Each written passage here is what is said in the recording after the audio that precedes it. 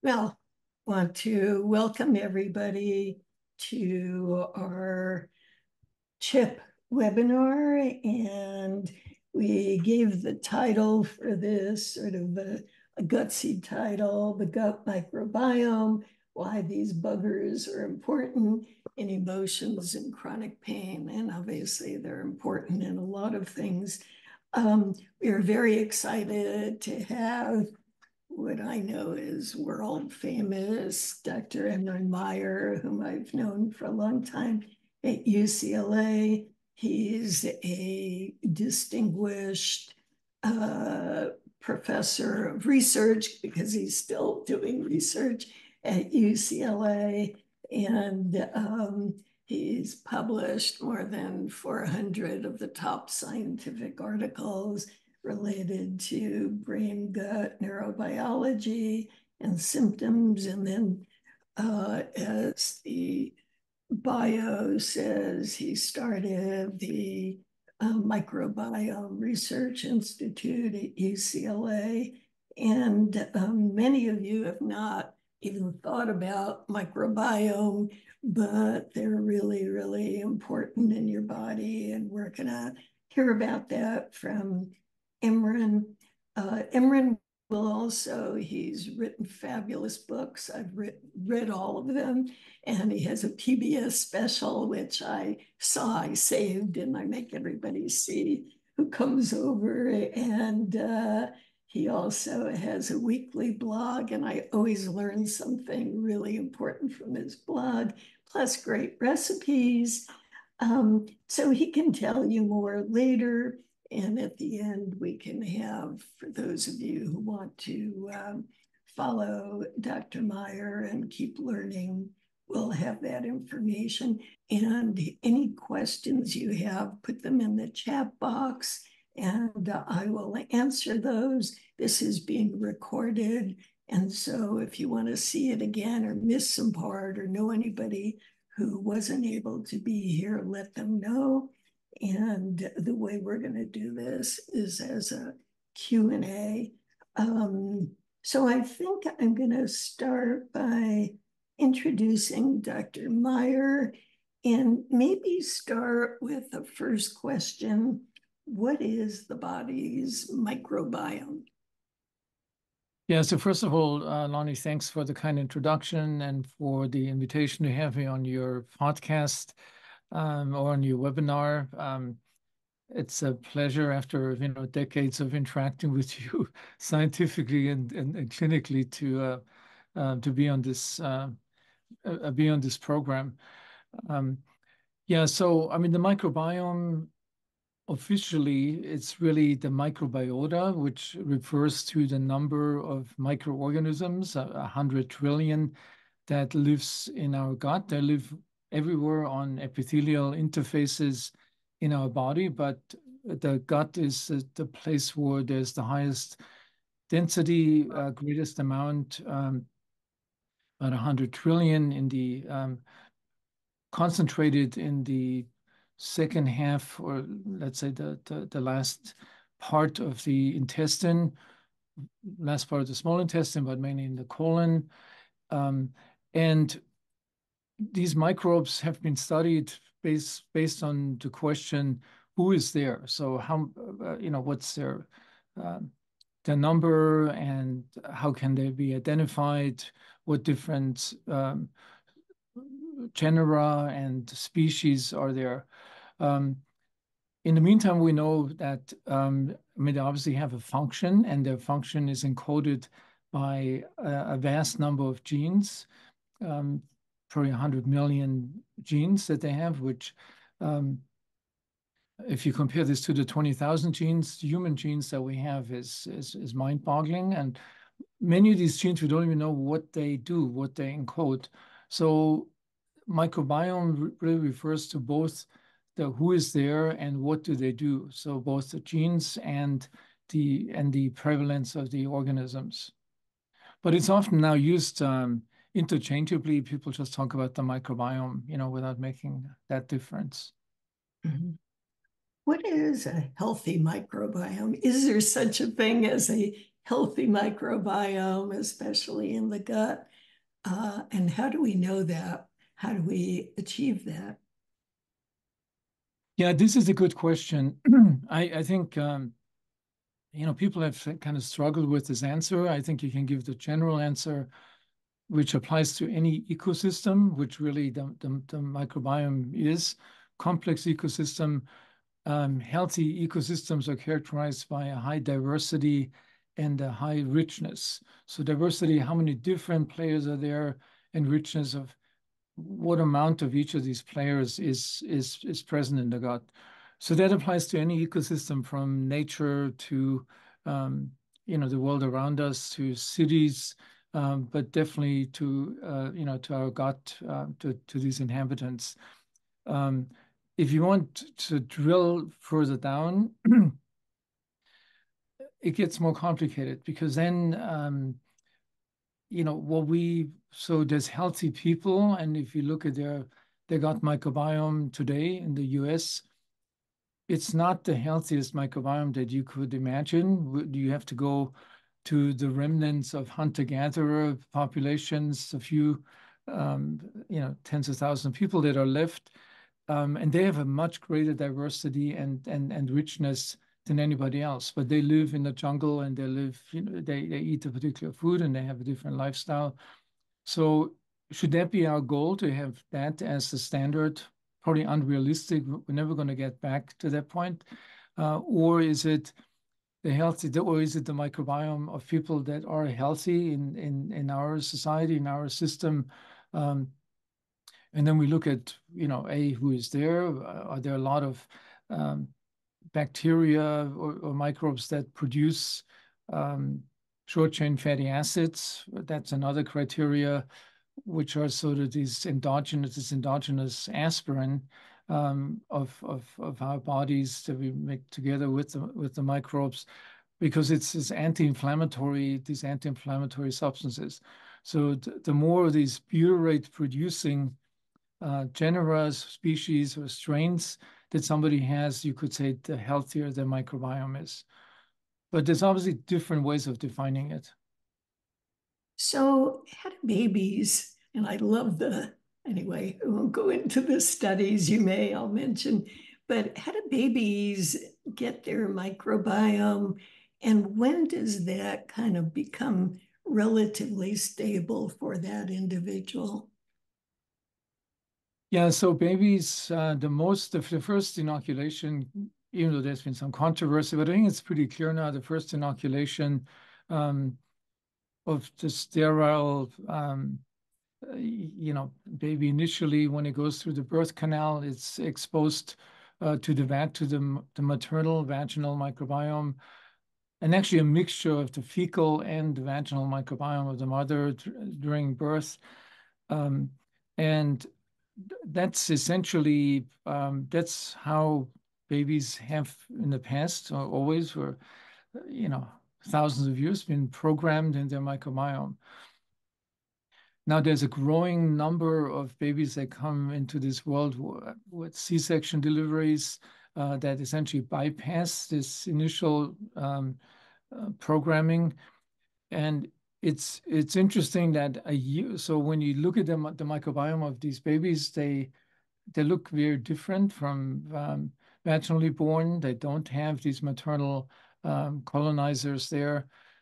But if you look at them after a year, they're very similar to ones that are born naturally, vaginally. And the issue is what happens during that year. Does that make a difference? Yeah, there's a lot of things that happen during that year. The interaction with the immune system in the gut, which is also being programmed. So that programming of the immune system, interactions of microbes with the immune system, is clearly different from vaginally born and C-section born babies. And we know there's an increased prevalence of autoimmune diseases and obesity and allergic diseases in the ones that don't have that natural first year of programming from the mother.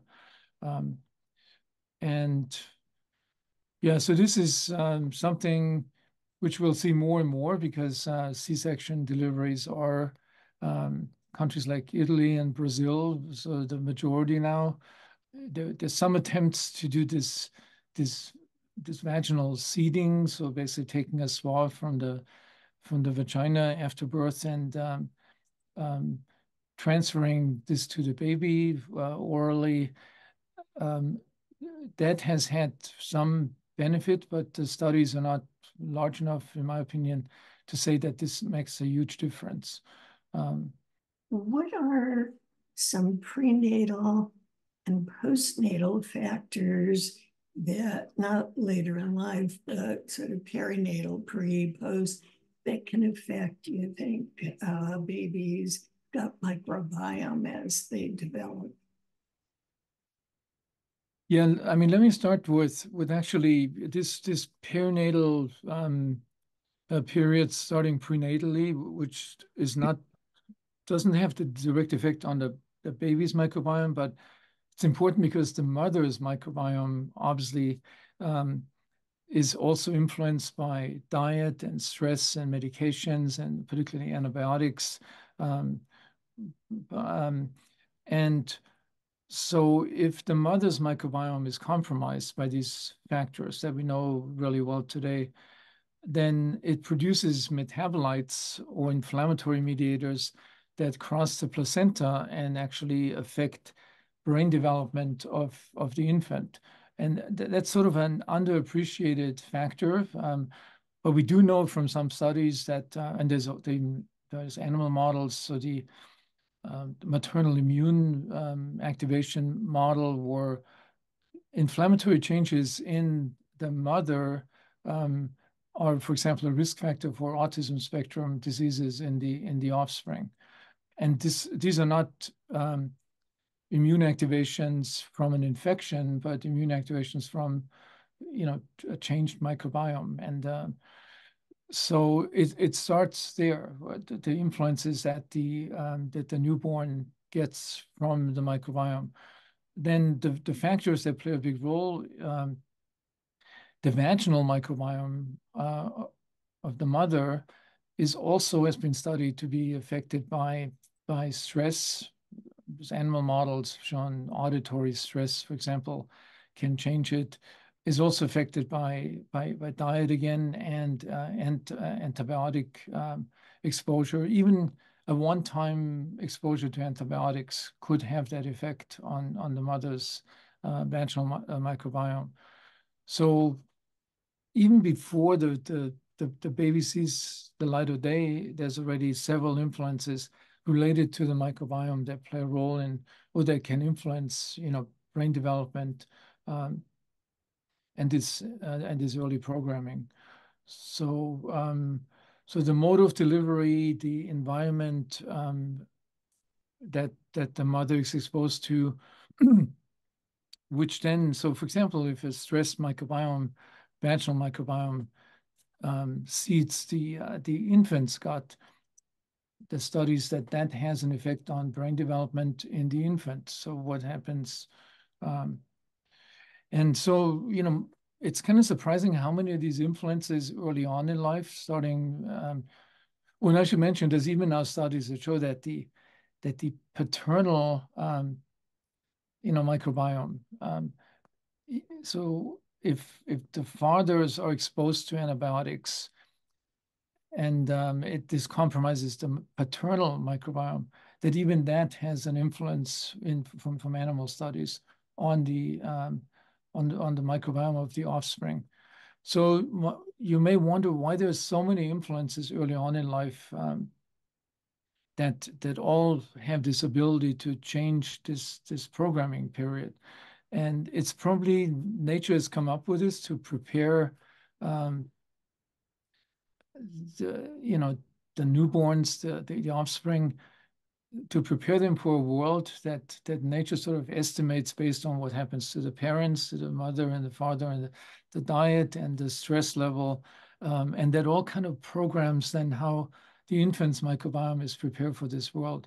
Now, unfortunately, with the kind of things that that we're doing to both the fathers and the mothers with all these environmental exposures and dietary discretions. This is no longer adaptive. This has really turned into a maladaptive mechanism. Any influence on babies' gut microbiome by breastfeeding? Yeah, so there's a group of molecules in breast milk, these human milk oligosaccharides, or HMOs, that are very large very large molecules that cannot be absorbed by the infant's gut. So they're not there for nutrition of the infant. Again, nature has designed those to go down to the new community of microbes and nurture them, and again influence their development, because these human milk oligosaccharides are influenced by genetics of the mother, the diet of the mother. So this is another mechanism that that breastfeeding has a big influence on this evolving ecosystem in the gut of infants. And I mean, there were times in history where this was really discouraged, the breastfeeding, and there's on the other hand, there's some of these descendants of the hunter-gatherers, like the Yanomami indigenous people on the Orinoco, or the Hastas in East Africa, that nursed the children for 2 or 3 years. So very different from what we used to do, and there are many children in the developing world. Nestle has been a big promoter of this with formula feeds, have completely bypassed that part, because the formula feeds do not contain these human milk oligosaccharides, this programming language from the mother, from the breast milk to the infant's microbiome. Yeah, a lot of parents ask, should I give my kid probiotics, prebiotics over the counter? What's the best probiotic? Having more in there, is that better than less? Can you address that, in its variations? Yeah, so I mean, I'm not a pediatrician, so I'm not totally familiar with the literature on the pediatric use, but I do know, I mean, the studies on probiotics, the best studies that have shown, a benefit in preventing some serious infections in babies, have come from infants and from babies. So the evidence in adults that that probiotics really have a significant effect on either the health of somebody or treatment of a disease is much more questionable. So I would say, if there's any evidence that probiotics are beneficial, it would be in infants, in a selected group of infants. There's also this whole group of preemies, prematurely born babies, that obviously live in the worst possible environment for the developing microbiome. Repeated antibiotic exposure, exposure to all the the microbes that are in the hospital environment. So I'm not familiar with the data on this, but I would think, just from a theoretical basis, that probiotics in that setting should actually be beneficial. Now, which ones in which dosage, that's the question I cannot really answer, For adolescents and adults who have been on a course of antibiotics because of whatever illness, after they finish their antibiotics, obviously that's had an impact on their gut microbiome. Should they be going back on some kind of probiotic, or can you comment on that? So there are, there are some studies. I mean, there's one that I've been involved in myself. And this was in adults where the post-antibiotic probiotics were actually beneficial for a restoration of the normal gut microbiome. Um, but it's controversial. I mean, there's studies out of the Weizmann Institute in Israel where the probiotics, a certain type of mixture of probiotics actually delayed the recurrence or the reseeding with the normal microbiome. So there's kind of two schools around this. One is that it's beneficial to restore it more quickly. The other one that it delays the return of the normal microbiome. In general, it is kind of interesting. And it points to the resilience of this ecosystem. So in general, one dose of antibiotic, almost everybody in the world has gotten this during their lifetime and early on in life, shows a transient decrease in diversity and richness, but with a very quick return to the normal level.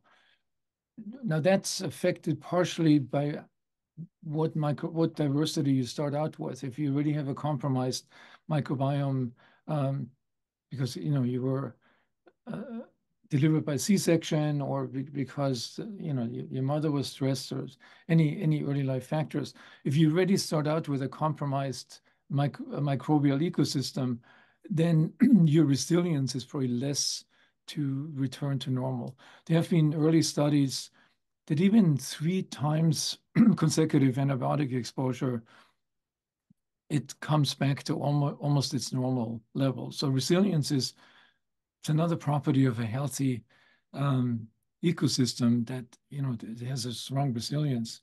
Question, I want to move on about sort of mechanisms of gut microbiome and mental health. But before I do that, there was a question sort of going back to babies born by C-section. One attendee wrote that she heard that babies born by C-section are exposed to a wider variety of microbiome by all of the staff in the delivery room, and in fact may have a richer microbiome than those born vaginally. Any data on that? I don't know I mean, the only thing I know about it that the microbes that are dominant in this early hospital setting or the delivery room will basically take the role of this early colonization, but they don't have the same as we know, because I mean there are these increased prevalence of obesity and autoimmune diseases. They're not as effective in teaching like the immune system early on, what's good and bad and what the immune cells have to attack. So I would say yes, they do take over. I don't think this has any benefit over the C-section colonization, because otherwise we wouldn't have these, this increased prevalence of these diseases, which are, pretty serious. Could you explain, and I know I'm looking at your shelf in the Mind Gut Connection book, which I read as soon as it came out, it sort of how, and a lot of people don't understand, how do organisms in your intestine actually affect your emotions? Can you sort of explain that? Yeah, so that concept really came up after first pioneering studies in animals, in mice, and that the microbiome or the absence of the microbiome in so-called germ-free animals would affect the behavior of these animals, or you could transfer emotion-like behaviors from one type of mouse to another just by transplanting the microbiome. Those experiments, I'm quite honestly, I didn't believe those early on because it just seemed too far-fetched. But in the meantime, it's been confirmed in many follow-up studies. Unfortunately, we don't have the same kind of follow-up or the same kind of confirmation. This is always the problem with many of these studies, this failure of translation to the human situation, because obviously you can't translate from a stool from a human without a microbiome to one with, or transplant stool from a person with bipolar disorder into somebody in a healthy person. So there's big ethical concerns, and we'll probably never get to that point. But we are able, and this has been shown out repeatedly, it's kind of state of the art of having some substitutes for demonstrating causality, that you can take the microbiome from an individual with a particular disease and put this into a germ-free mouse, or a humanized mouse with a human-like microbiome. And then this mouse will adapt some of the behavioral traits that the human donor had. So I think if you put all this together, there's no question that the microbes in some way in humans play a role in emotion regulation. Now, how important that is in the pathophysiology, for example, of depression, anxiety disorders, that's another question. If you had one of these disorders, would you be happy just getting, either getting probiotics or getting a fecal microbial transplant without any medications? If your symptoms are mild, you probably would want to give it a try, but the fecal microbial transplantation has failed so far in humans. That has to have a significant effect really on any disease other than a particular form of colitis. And so right now, I think what it stands is we have these experiments that I told you, these transplant experiments, mouse to mouse and human to mouse, which are pretty convincing. We also have from the evolutionary history some amazing findings that, the language that the microbes developed during billions of years of evolution, being the only life form in the oceans, that this language that they developed and stored in their genes, in their 100 million genes, that this language has been transferred to the first primitive marine animals, which were these floating digestive tubes. And then with further evolution, they went from the gut and the enteric nervous system, the nerves in the gut. These genes were then transferred to the first brains so the neurotransmitters, or I should say the language that our brains use, the chemical language that our brains used, really arose billions of years ago in the microbial communication. So that's a very convincing argument that there is a connection, and the microbes can, if everybody speaks the same language, can affect the system in the brain as well. So there's also, in the meantime, a lot of basic science experiments. So my colleague at UCLA, Elaine Zhao, has sort of been a pioneer in these studies, showing that these specific changes that occur by manipulating the gut microbiome in the brain, in the vagus nerve, and it's this brainstem nuclei of the vagus nerve. I think it's always a question with how big that influence is compared to the others. So both of us have been around with this explosion of knowledge and, you know, the whole biology of the central stress systems and emotion systems. I mean, you know, biological psychiatry is sort of has had an amazing run in characterizing all these systems in the brain. But we're a long way away from having that same knowledge base from the microbiome. I think so. I always say yes. It's almost certainly is a modulating influence of the microbial influence, but the main driver of the emotions, or the primary driver, in my opinion, is still circuits within within the brain that then can be modulated by microbial influences.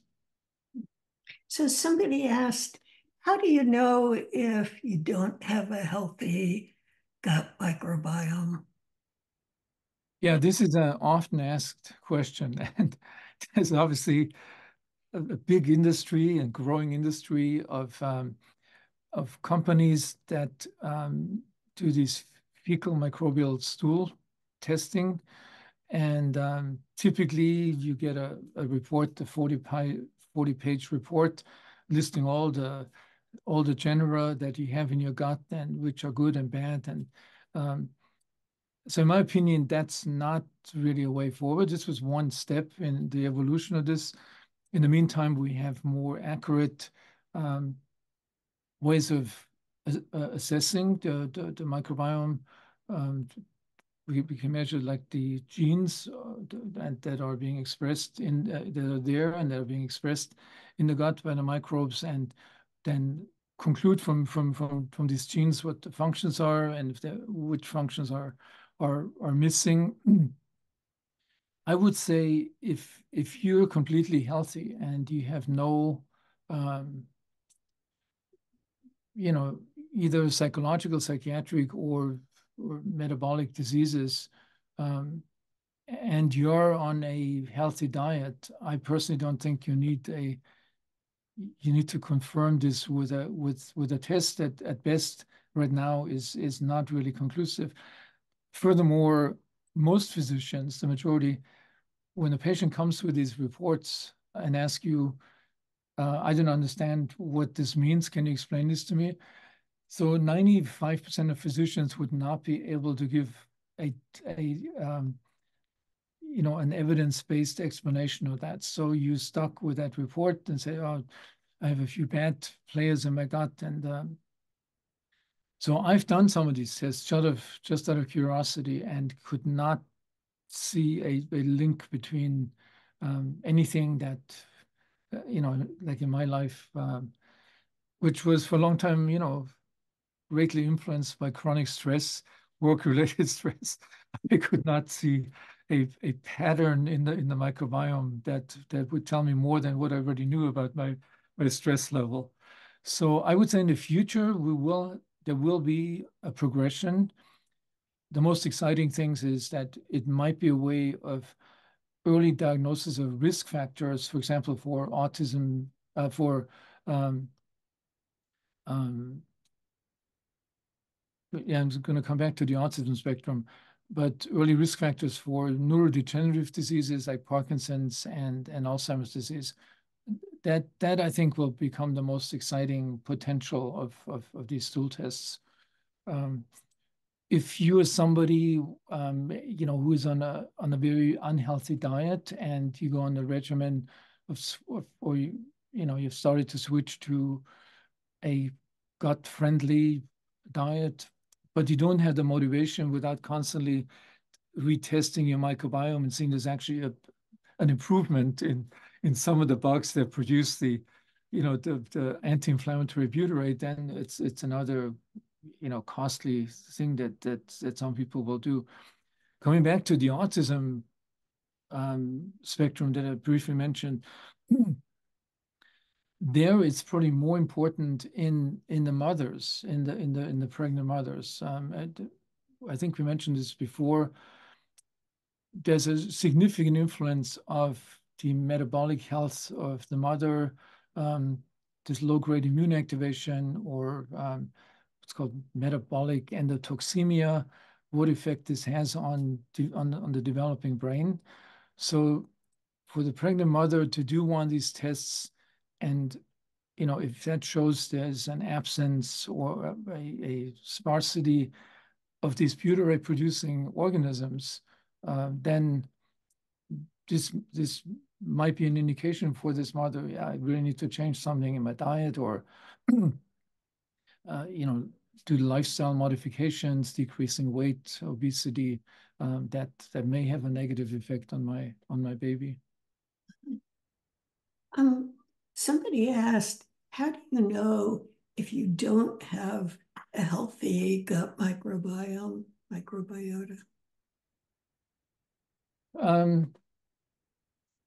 Well, so the easy way is if you have symptoms, so a lot of people, experience discomfort, most typically bloating, increased gas production, can go all the way to pain, if you go in the direction of IBS. Then there's a likelihood that your microbes play a role in this. And, as you know, there's a big, it's gotten a lot of publicity, this whole SIBO concept, the small intestinal bacterial overgrowth. I mean, in my training, this overgrowth was a rare condition that happened in people that had a truncal vagotomy or had scleroderma, where the motility of their intestine was severely compromised. In the meantime, just about everybody has SIBO, so it's a big industry, because SIBO means for many physicians a course of antibiotics, which I think is a terrible thing, because the last thing you want to do is throw in antibiotics to a potentially compromised microbiome. So I would say if you have one of those conditions and you feel like your gut does not function properly, then it's likely, not 100%, it's likely that the microbes play a role in this. And you may have a healthy microbiome, but for example,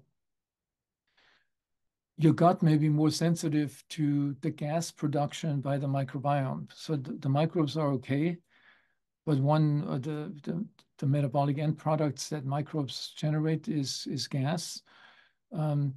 And if your gut is more sensitive to distensions from a normal amount of gas, then you'll get the bloating and the distension. And so this is probably the much more common scenario, and it's not because you have a compromised gut microbiome. There's a lot of these myths out there, and I've almost given up on trying to correct people's views on that, but it's so ingrained and it's so reinforced by the medical system and by the pharmaceutical companies, because this is obviously a big source of revenue, the treatment of antibiotics for hundreds of thousands of people. How do you repair an unhealthy microbiome? Let's go back to that definition that we have, decreased diversity, and possibly, a lack or decrease in butyrate producing microbes, and a decreased richness. Yeah, you may start out with two things. I mean, there's a study now, and I think it definitely needs to be confirmed, that the consumption of naturally fermented foods will improve these parameters more than the fiber intake. So currently, based on limited amount of data, I would say the best approach is start with these natural fermented foods. If you don't like them, so this is, the kefir, kombucha, different types of yogurt or fermented milk products. If you don't like it, you can go to one of these multi-strain probiotics and do that as well. The studies are not as clear-cut as they are from this naturally fermented food study. So what this study has shown is that the microbial diversity and richness increases not just with the microbes like lactobacilli, bifidobacteria that you ingested with these foods, but other microbes also now all of a sudden show up. So where they come from, and were they already present in non-detectable numbers, or do they come from the environment, from these foods that you naturally fermented foods that you bought? It's not known. But the approach that I would recommend to patients, if you got microbiome or if you feel it's really compromised, start with a course of 4 weeks of enriching your diet with multiple natural fermented foods, and then increase the fiber intake. And some people, get side effects if you do this all of a sudden. You got microbes are not used, not all the right players are there that break down the fiber molecules, but gradually increasing the number and variety of these fibers. I mean, there's thousands of fiber molecules. It's not just, taking one type of fiber and think that will take care of it. Just think back what an ecosystem will do. So you don't have enough players, you don't have enough specialists. Now, if you expose the system to different challenges by different fiber molecules, the system will will hire new specialists that can handle these. And so you gradually attract, I mean, just like what you would do in a city that has a lot of immigrants from different parts of the world, you increase the diversity and they all contribute something to the overall functioning and the output of the system. So I would say first go to a variety of naturally fermented foods, then introduce a variety of fiber, and then stay on that diet on a prolonged period of time. I think the best evidence we have, that you can actually positively affect your microbiome's health is taking that approach. There will be more studies in the future, I'm sure, but. Can you comment? I know it's a pet peeve of mine, but sort of from the beginning studies in Australia on the FODMAP diet and how many gastroenterologists are now recommending a FODMAP diet for adults, and since that's hard for adolescents, a modified FODMAP diet. Can you comment on that? Yeah, like so many of these popular concepts, I'm not a fan of it. So I list FODMAP diet, a low FODMAP diet under the same umbrella as my attitude towards SIBO and many of these other things. Clearly, if you take out of your diet components such as, for example, dairy, where we know in some population, 90% of adults are deficient in lactase, so cannot break down lactose. It's a normal condition. It's not a disease. Genetically, breast was focused on like evolution focused on breast milk, and that's not necessary after maximally 3 years, the first 3 years. So, we have sort of continued this and expanded this with milk consumption, milk product, dairy products. So this is one component of the FODMAP diets, of the FODMAP. So the dairy products, and there's other complex fiber molecules, complex carbohydrates that are actually the optimal food for the microbes. So you take that out, and what happens is the microbes now have less material to break it down, and there's always this gas production associated with this breakdown.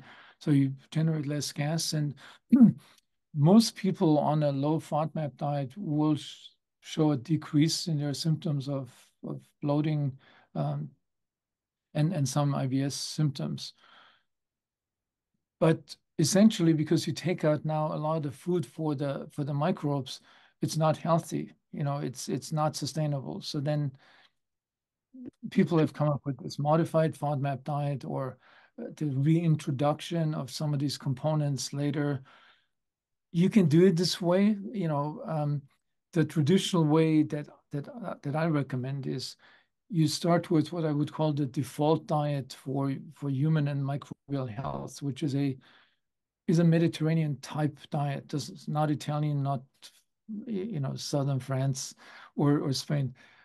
Essentially, 75% of the diet comes from plant-based products, a small amount from either no meat or no red meat, or a very small amount, and you take out other components also that that are part of the standard American diet. You start out with that diet, which we know is the best long-term health. For all the studies now pointing in that direction. No matter what disease you look at, it's a decreased risk on that diet.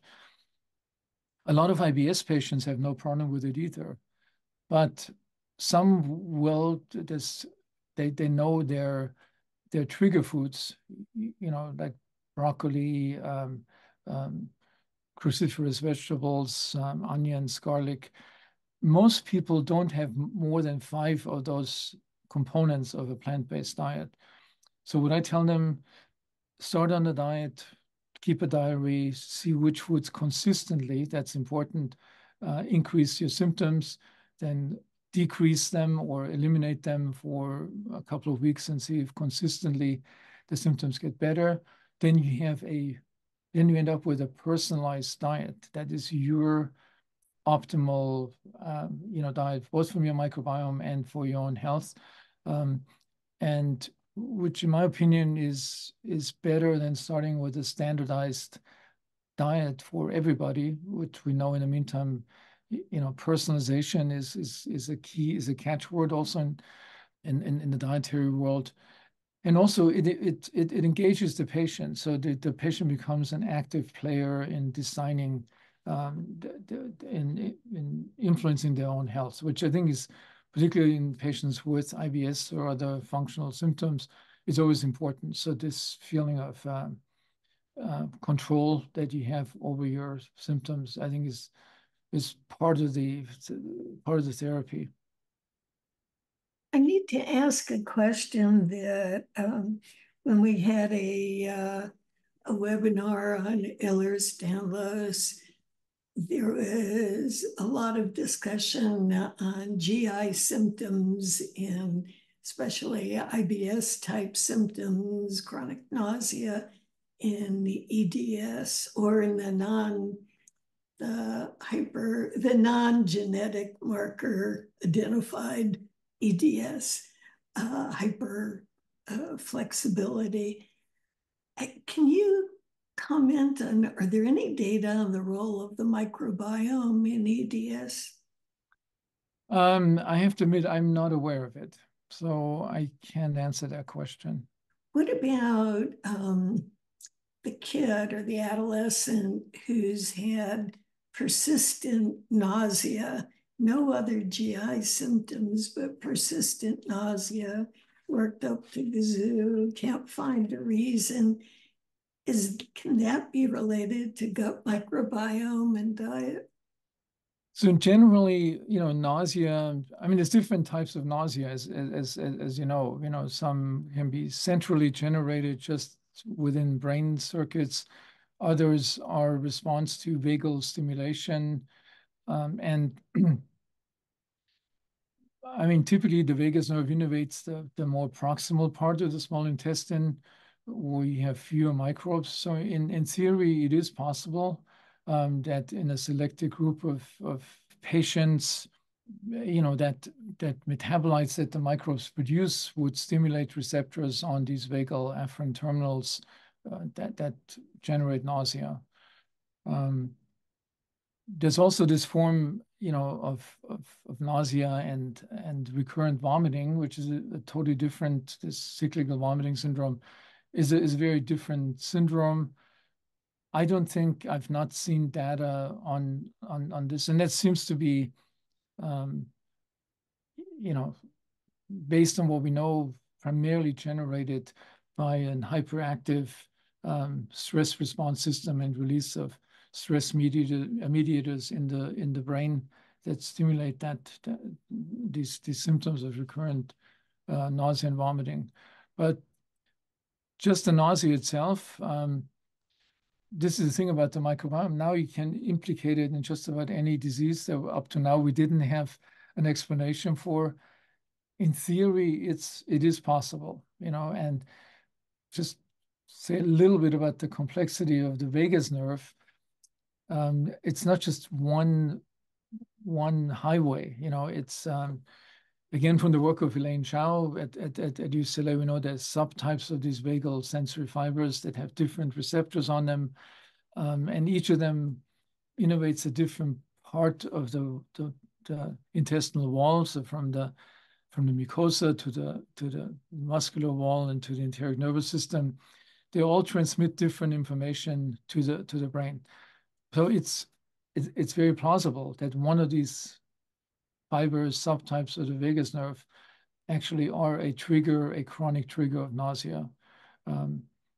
How you would treat this, I mean, certainly, you wouldn't do a vagotomy as we used to do for peptic ulcer disease, but yeah, so in terms of the therapeutic implications, I don't think that there are any at the moment. And then a last question, we have 3 minutes left. Let's say they have a plant-based diet, very rainbow diet, more colors, that's great. And then they supplement with vitamin B12. Is there any data to support that if you're otherwise eating a healthy plant-based rainbow diet? Well, if the diet doesn't contain any meat, then yes, vitamin B12 supplementation would be a good idea. This definitely in vegans, that is a risk that they would develop a vitamin B12 deficiency. There is B12 also in other food components other than red meat. But I think the safest way in that case would be to take your pills. That's one of the supplements that I would say we have pretty good evidence for its effectiveness.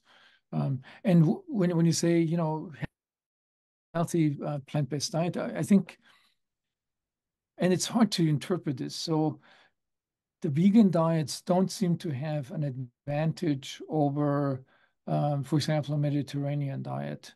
The vegans will probably, contest that statement, but there's several studies that have come out to show that. If you do it for religious purposes, yes, totally fine. Could totally endorse this, but don't do it because you want to optimize your health or the health of the microbiome. This is a nice thing about the Mediterranean style diets, that they are not extreme diets. It's not an extreme diet. It has pretty much everything, but the ratio of compared to the standard American diet, where the dominance is red meat and animal-based fats, is definitely a yes to that answer. It's a good thing to take that vitamin B12 supplement. So I'm noticing there's 1 minute left, and there's a bunch of questions like prokinetics and others that we won't have time for, but many of them are answered in Dr. Meyer's books. Just Google him and you'll be amazed. And his weekly blog, I learn a lot and get great recipes. I want to thank you, Emeran, for giving us the time. Any small donation to help keep us afloat will be more than welcome, and you can do that on the website. Thank you, Emeran. This was terrific.